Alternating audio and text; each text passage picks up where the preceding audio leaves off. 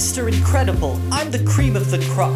Not some boring bearded dud whose every movie seems to flop. I thought your ragtag group was smart, the kind who always got A's, but your Rotten Tomatoes scores look like Dash's homework grades. This bozo's flow so-so, while my raps are cold like Frozone. You say that you're hot, but you're crashing and burning like when your ship broke through the ozone. You're all skin and no bone, the state of your muscles is sad. I'd call you a daddy long legs, but that'd just be an insult to dads. Cause when it comes to winning Father of the Year, you don't even come close. When Franklin turned too powerful, you turned him comatose. But I guess I can't quite blame you, that choice was likely wise, when your son dictates reality like some Psylord of the Flies. Bold of you to fight against the smartest man on the earth. Think you're full of muscle, I examined you, it's just your hefty girth. Your pity of an itty-bitty brain won't last against my witty scientific diss. Let me show you how Richards puts the hype into hypothesis. I've got loads of education and 18 degrees, so let me analyze your circumstances lyrically.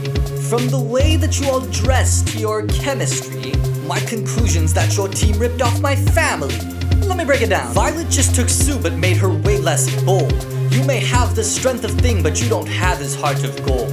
Your wife can stretch like me, but she lacks my sharp acumen. And Jack may be torching, but that thing ain't human. I could turn your roast right back at you, your disses don't make sense. I'm taking your hits because I have that hypocrite resistance. See, all of your relationships are royally screwed. How does it feel knowing Grimm looks like the thing because of you?